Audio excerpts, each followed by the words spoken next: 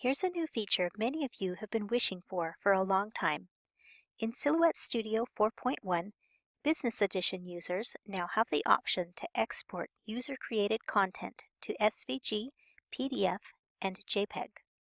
You may have noticed the bounding box now shows a dotted line for designs from the Silhouette Design Store. This indicates purchased files that cannot be exported in SVG or PDF format and is a protection for Silhouette designers. On this page, I've got my own design and an arrow purchased from the design store.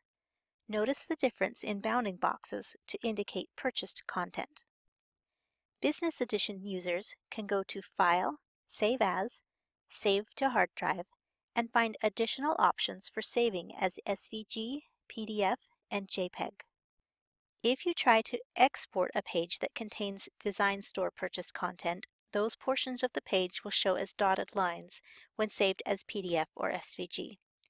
You will get a warning to notify you when there is content that will save as dotted lines. You can still save your page as a studio document with no effect to the appearance of purchased designs. Saving files in Jpeg format will give you size options in pixels or dots per inch. Silhouette Studio 4.1 makes it easy for Business Edition users to create their own content and save it in other popular formats.